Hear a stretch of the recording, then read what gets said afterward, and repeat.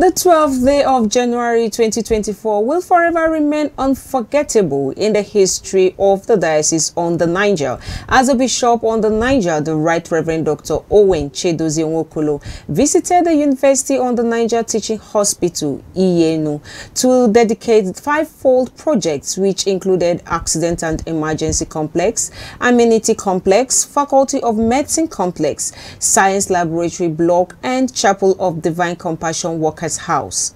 The bishop, accompanied by his wife, Dr. Mrs. Else Nwokolo, who doubles as the hospital supervisor, also laid the foundation stone of two new student hostels, which have reached advanced stage of construction.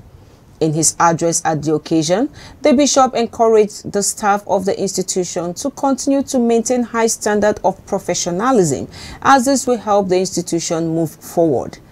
The hospital administrator, Reverend Canon Tochukwu Onuchukwu, in his earlier address, pledged on behalf of the staff to always put in their best in the course of their duty, adding that with the dedication of these projects, the University on the Niger, which will resume academic activities soon, is set to blaze the trail of academic landscape in Nigeria and the world.